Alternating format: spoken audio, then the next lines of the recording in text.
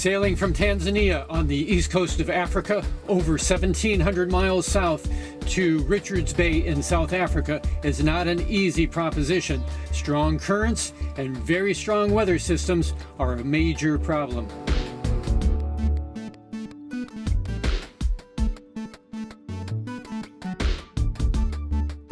Hello, we are Patrick and Rebecca Childress on the Sailboat Brick House, a Valiant 40. We are in the very large city of Dar es Salaam in the country of Tanzania on the east coast of Africa. And we need to get over 1,700 miles south along this coast to Richards Bay in South Africa. We thought we were going to spend a week or two in Dar es Salaam casually putting on supplies and preparing for this trip south. But suddenly our plans have changed. This incredible storm with over 70 knots of wind right at the choke point between Madagascar and the coast of Africa is wreaking havoc along those coasts. But we are going to jump out of here today and ride the tail of that tiger as it's giving us north winds to blow us south. So we scrambled to say our goodbyes to all of the people who treated us so well here at the marina facilities in Dar es Salaam, and then get into town to get our groceries and then start siphoning fuel into our fuel tanks so we can top off our fuel for this trip south. I don't want fuel stored on deck. I want our jugs empty. We were anticipating heavy seas, waves washing over the deck, and I want as little to cause a problem on deck, fuel spillage and so forth as possible. The jugs will live there, but they will be empty and they will be tied down very tightly and securely. Siphoning fuel into our tanks, we always put our fuel through a very fine mesh filter, which also is hydrophobic. That is, it'll separate out any water from the fuel before it ever goes into the tank. So we have the cleanest fuel possible as we put it into the tanks. Additionally, a very important ingredient is adding biocide to prevent any kind of microbe growth.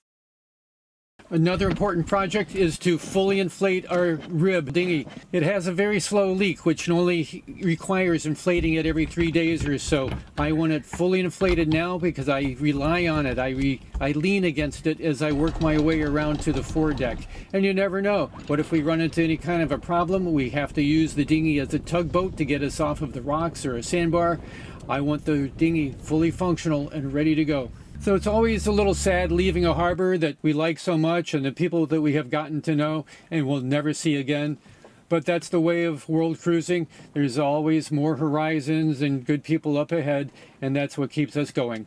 Sailing out the harbor and turning right to head south, it's just amazing. All of the anchored freighters and shipping that is just off of the coast. So we thread our way through this labyrinth of ships, and it's a great caution for us to keep a very close vigilance on the horizon, on our instruments, and stay out of their way. There's enough dangers just with the weather and currents. We don't need to have encounters with the large ships as well. Coming this close to the bow of an anchored ship near a harbor, it just makes me think of people that we know who have been hit by a ship far out at sea. And what a terrible, scary situation that must have been.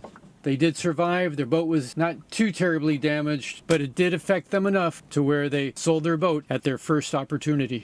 So the strategy of sailing the East African coast is to go from one well-protected harbor to another and then wait and see what their weather allows. Don't push one's luck and just skip on down to the next harbor and hope that the weather holds.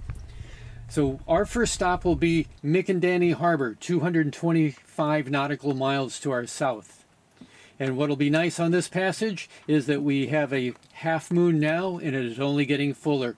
So it's nice to have a full moon on night passages. You can see the deck, you can see the sails, and you have a pretty good idea of what lays just off of the bow. In the pitch black nights with no moon, it's kind of a scary proposition. You just don't know what's out there, so we have to pay very close attention to the radar and our other electronic eyes. So Rebecca checks the weather, and still we're good to head south. We do have some north winds to blow us on south. That terrible weather far to our south is dissipating and shouldn't cause us any trouble, and actually will help to pull us on along this coast. However, our latest report is showing that our north wind will start to lighten and to turn into variables. So once we get to Mikindani, we will see what the weather then allows us to do. So we made good time, and we approached Mikandani in the middle of the night. This is an unfamiliar harbor. It is not well marked, so we just lay off the coast for several hours until the sun starts to come up, and then we work our way in. So Mikandani is a nice little cove, very well protected. No other cruising sailboats here, just some local fishermen, and only one place to pull our dinghy on shore. However, the last minute weather report that we got says that we cannot stay here long. The weather is conducive to pushing on, so we have to take advantage of the favorable winds. We just run ashore, we go into town very quickly. This area is 15 miles north of the Mozambique border, so we clear out of the country of Tanzania here, the last we'll ever see of this territory, and head on south, all in the same day. It was a very long night. We're both very tired, but we have to push on, and we'll just do a tag team for watches and let the other person sleep and try to get caught up on their rest. We don't have a set watch schedule. One person tries to sleep day or night while the other person is on watch.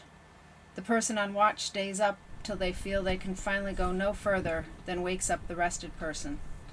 To be honest, during the day, if we have seen nothing in the way of ships or fishing boats, we might lean a bit more on our electronic eyes, AIS and radar, than on our own sight to keep a constant lookout. Because of the variable winds that we're now encountering, we're using just about every sail combination imaginable, but we cannot waste time. We have to push on.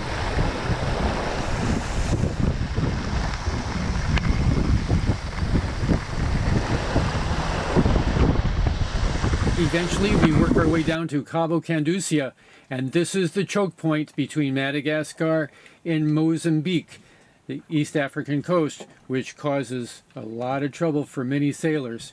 But fortunately, the luck is in our favor, and we pass this cape without any problems. And this rain squall was really no problem. We just go down to the single jib for sailing. We got a very good rinsing, and it certainly did make me think, though, of one time when some friends and I delivered a 46-foot Nordhaven trawler from Connecticut to Fort Lauderdale, and now I can certainly appreciate all the advantages of having indoor steering, a wheelhouse with heat when it gets cold, and air conditioning when it gets hot, and a windshield wiper. But my wheelhouse right now is a bit of plastic Dodger and my Henry Lloyd foul weather gear. However, later that night, we did have another rain squall, but it was far more intense. The wind came out of the northwest at up to 50 knots of wind, and all I had up was the little stay sail, but I would love to have gotten that rolled up. Possibly I could have, but I didn't want to risk flogging itself to death in those kind of winds, so I lived with it, and the wind did not get over 50 knots. But it sure gave us some great sailing progress south. The scariest thing about that storm, however, was not the sails or the boat, it was the wind generator. That wind generator was spinning so wildly it sounded like a Cessna 172 engine that was over revving. And all I could think of is about those blades coming flying off, and hopefully, if they did, off into the distance. I have heard of several wind generators of different manufacturers, and one like ours where the blades did fly off, or at least one blade flew off. And fortunately, it did go off into the distance. It didn't hit the boat, it didn't hit anybody, so there was no other damage other than to the wind generator. And this is one reason why we inspect our generator blades very carefully, especially at the root, at the very base of the blades, to make sure there are no cracks that can get worse. We can turn on the brake on the wind generator, but over 30 knots of wind, the brake really does little good. So I have to physically grab a line on the tail of the wind generator and turn it around backwards to stop the blades and then tie them off. But in this high wind, it was just far too dangerous to even try that. So I lived with that wild noise and just kept my fingers crossed, and fortunately everything held together. Another thing is that there was some wild lightning that we went through, and of course thunder. Our boat has never been struck by lightning, and I know of other boats that have sailed the world and have never been struck by lightning.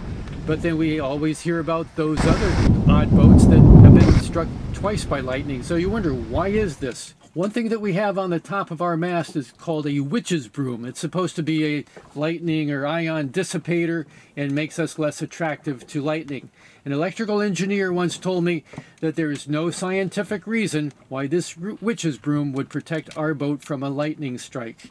But he also did add, if you haven't been hit yet, there's no reason to take it down.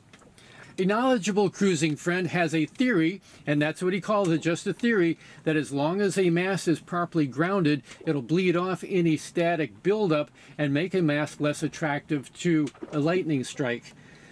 So we have a wire going from our mast to bronze prop shaft strut. It would do no good to have a wire from the mast to a keel bolt, as most keels are encased in fiberglass or well painted against contact with the outside seawater. That'll bleed off any static buildup in the mast and help to protect their boat. So far, in all the boats that I have ever sailed on, I have never been hit by lightning. I have felt electricity through the handrail at the binnacle when a lightning bolt hit nearby on the water surface. It's something that we do take very seriously, and at times we disconnect our electronics and put them in the stove like conventional wisdom says to do. And so far we have made it through all these terrible lightning storms without harm. Now this is an interesting navigational situation that Rebecca came up on late one night on her watch. There is a fishing boat off to our starboard moving to starboard, and then there is also a non-moving AIS marker. So Rebecca called the fishing boat to see what's going on and asked if he was towing anything. And he said, yes, he's towing his long line. And so Rebecca asked, well, is it safe to pass behind him? He said, yes, his long line will be deep enough. It won't be any problem for us to pass behind. And so we did. We kept on this course. We went through the fishing boat and that AIS marker and had no problems. However, in Southeast Asia, oftentimes you'll see two fishing boats traveling side by side at not too far of a distance from each other, and they will be towing between them a net. And we know one cruiser who met these two boats head on and went right down the center, thinking that would be the thing to do. And only once he passed these boats, he realized just what he was getting himself into. He could very possibly be catch of the day. But it was far too late to turn around. All he did was slow way down and wait for a big kaplump. And fortunately, it never came, and he just kept on his way. And the fishing boats that were towing the net never made any indication to the sailboat that there would be any problem. Before we could get to Bazaruto, the 25-knot south winds hit, and there's no way in the world we could motor against 25 knots of wind to thread our way through this labyrinth of shoals to get to the safe anchoring spot.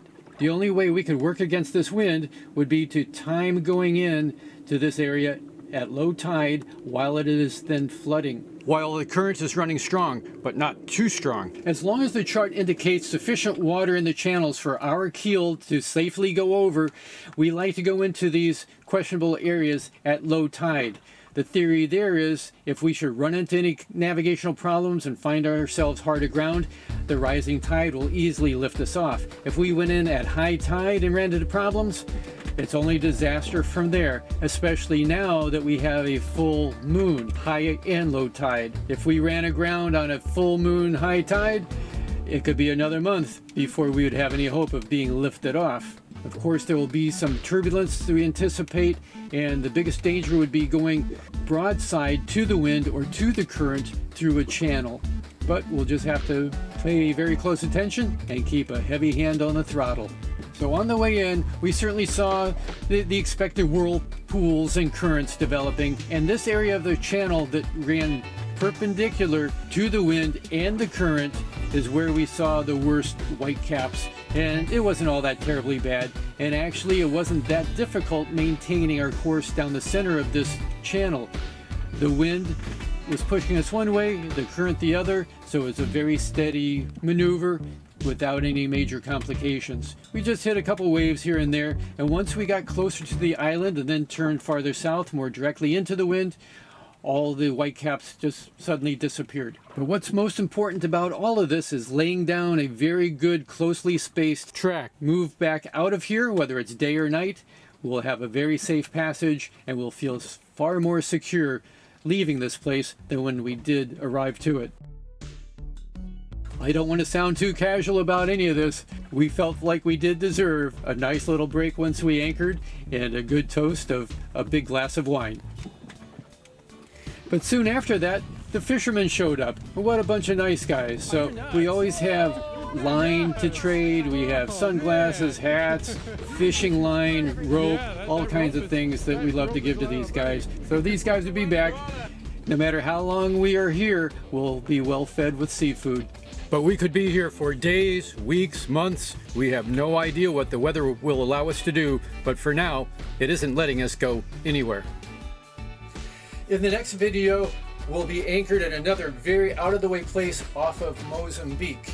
And then in the middle of the night, we have to pick up and get the heck out of there, right into over 25 knots of wind right on the nose.